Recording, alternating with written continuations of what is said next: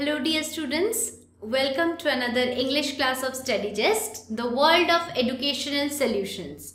Today I will be taking up some important question answers from the poem The Road Not Taken by Robert Frost. Okay, and as I had discussed the poem, stanza wise I had discussed the poem, and also I had analyzed the poem in the previous classes. So today I thought it will be a fun session when we discuss the question answers which might be important for your exams. But before moving on to the class, I would like to remind you of the social media platforms through which you can connect with us. Subscribe to our YouTube channel and press the bell icon so that you get notified whenever a new video comes up. Like us on Facebook for daily updated study related materials. Join our Telegram channel. You can use this link to find us on Telegram. Follow us on Instagram and join our WhatsApp group using this number. And for more information, you can log into the website www.studyzest.in. As you can see here, our YouTube channel looks like this. Subscribe to our channel, press the bell icon and like and share our videos, and you will be notified whenever a new video comes up. And our Facebook page looks like this. Do show us some love by liking us on Facebook, and you will be given regular basis study materials. Now let us move on to the question answer part. The first question here is, where does the traveler find himself? What problem does he face? Okay, the traveler finds himself at a point where two roads diverge. That means a path which is like this. Okay, so the traveler here is standing and he has two options, and he has to follow one of those. Okay, and his problem is to decide on which road he should walk. So he was standing at a fork. Okay, this is known as a fork, where a road is diverged into two paths. Okay, it's known as a fork. So the writer here, the poet here, is mainly confronted with the problem that what road he should choose. Question number 2. Discuss what these phrases mean to you.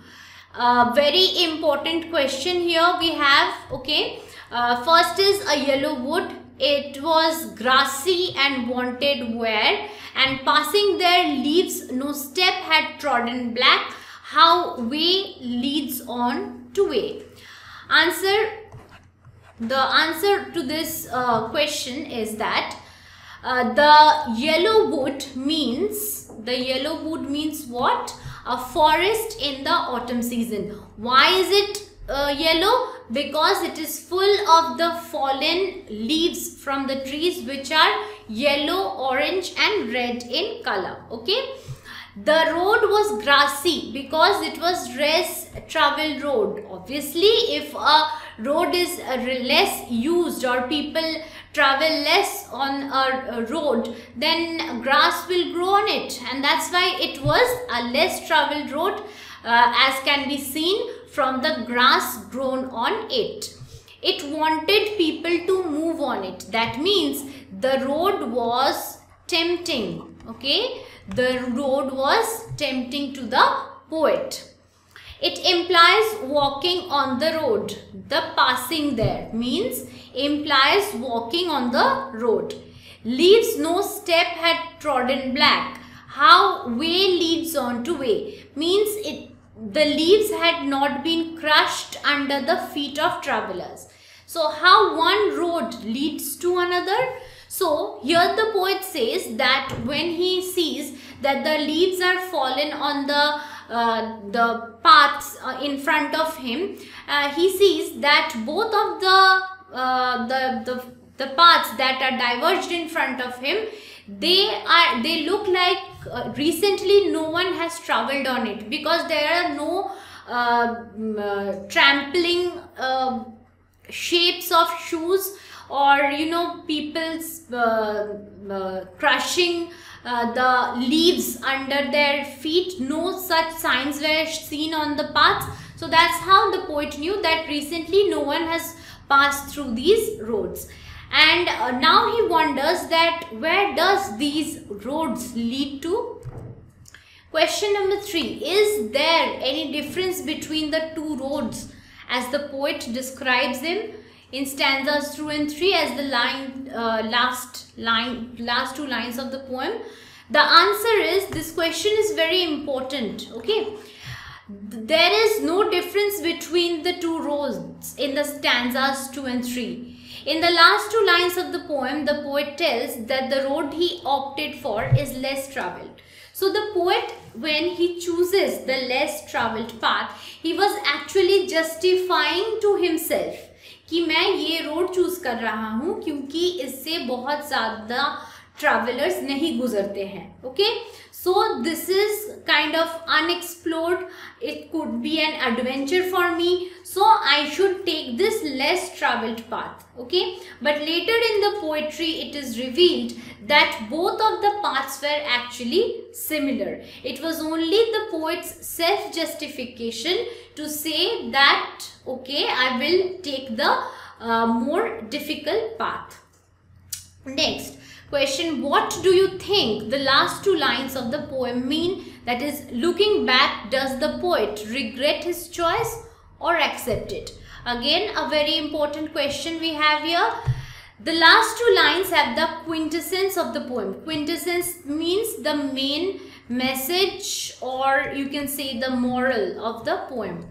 The poet expresses his opinion that it becomes difficult for a normal human being to change his or her decision. Okay, so here he admits to himself that once you have taken a decision, it is almost impossible to go back in time and change your decision. Okay, the poet intends to walk on the first road, but he couldn't do so because life does not offer multiple chances to choose. That is how our human life is, isn't it? Like we are always faced in our lives with difficult choices, and we have to make a choice no matter where it leads us to, and no matter how much we think कि जो another option था उसको लेने से क्या होता. Life does not give us multiple opportunities to choose from. That is what the poet means here.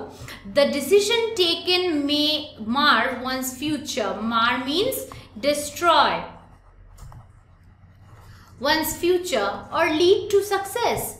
It makes all the differences. That's the beauty of life. You know, the unpredictability, that you actually don't know what your choice will lead you to. It might lead you to immense success. Okay, immense positivity. He now repents for not getting a chance to travel on the first road. This is also basic human instinct, that to even choosing a path and following through it loyally, faithfully, we always think in our mind, what could have happened had I chosen the other option. Next, have you ever had to make a difficult choice? How will you make the choice? So basically, this is a very subjective question we have gotten here. This is a subjective question, means this question will have different answer for different people. Okay, so in this case, such situations occur in everyone's life. In today's world, people have numerous alternatives.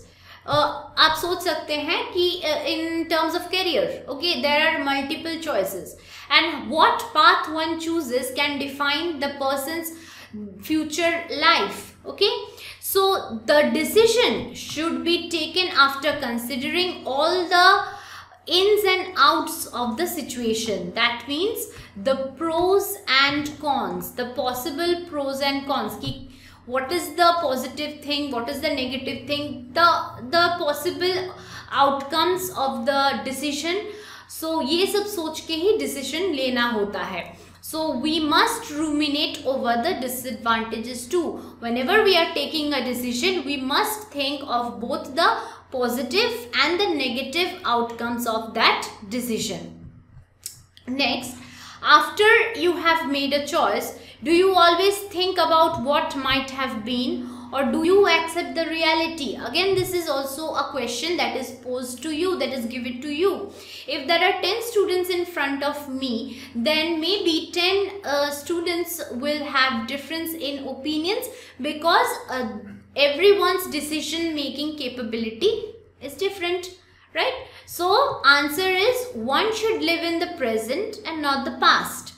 The philosophy of is the key to attaining success. Life is not a bed of roses. It has its hurdles, its obstacles. One must not feel nervous and get dejected in trying circumstances. Now, what the main moral gist of the poem lies here is that whenever you are faced with a difficult choice, you must make a choice, and then you end up making that choice and you follow that choice. Okay, maybe that does not give you proper happiness or peace of mind instantly, but you would see that at the end of the day it was meant to be. Okay, so no matter how much you regret about the option that you didn't take, you have to live with the responsibility of your decisions. Okay, so there is actually no use of regretting about the decisions that you had made in the past, because present is what matters to us all. Next, let us look into some short questions, very short questions. What was the poet's dilemma? The poet was standing before two roads and he had to decide which road would give him success or which road will lead him to a positive outcome. It was not easy for him to decide, so he stood there introspected and thought long and hard about it. And out of the two options, he chose one, and it was not an easy choice. Okay. Look at the next question. What was the poet's opinion about both the roads? The poet opined that both the roads were same. They looked similar. They were filled with autumnal leaves. They were yellow woods. They were equally traveled and there was no difference between them. So both the roads, if I say these were the roads here, so the roads were visibly the same. Okay. So that's why he got confused. That's why he was in a doubt. And it was difficult to decide which road would be more convenient for him to follow. However, he chose the path which was less traveled by according to him. Third question, what do the roads represent? The roads represent the problem of decision making. Very important here. The symbols. What do the roads represent? The roads are the symbols of decision making in human life. Human beings suffer because of their choices and decisions.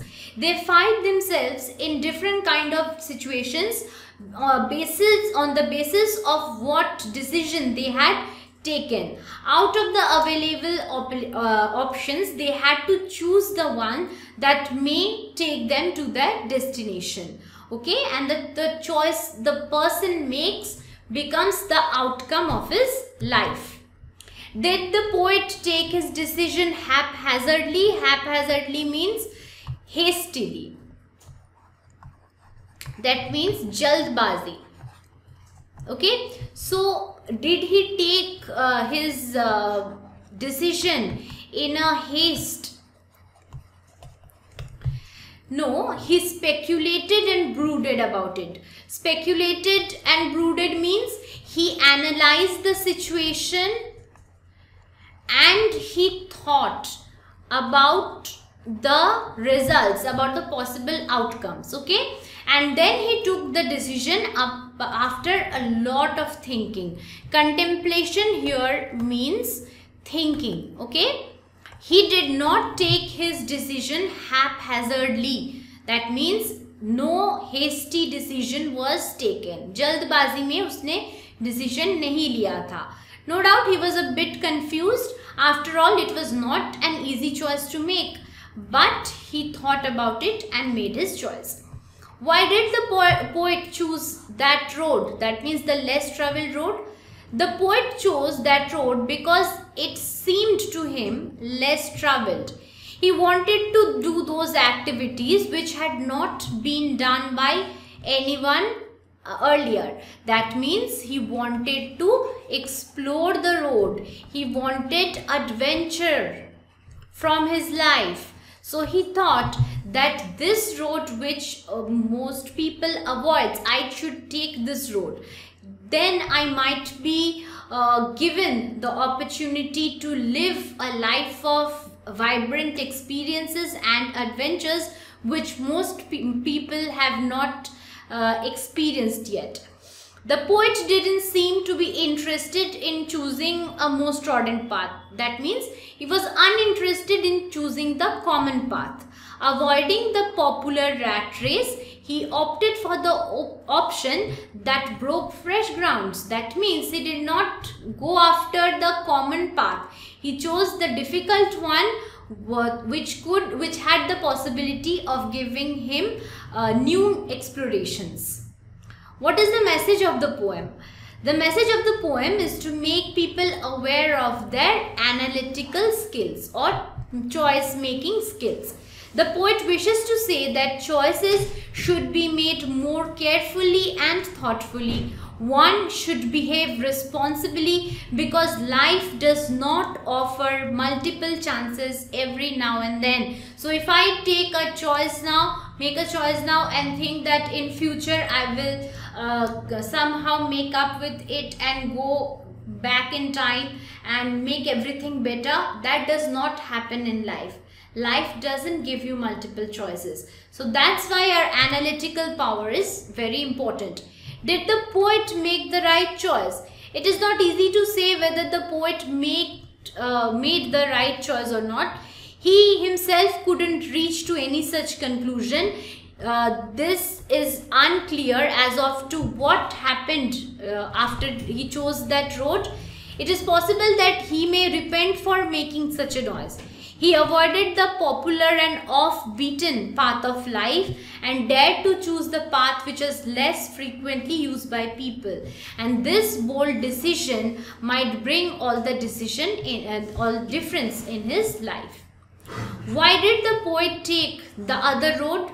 Why did the other road have better claim on him than the first road? The poet had to choose one of the two roads. He left the one which was popular choice and decided to take the other road which was less frequently travelled by people. The other road had better claim as it was grassy. It invited the people to walk on it. The road looked tempting to the poet. Why? Because he thought it would give him adventures.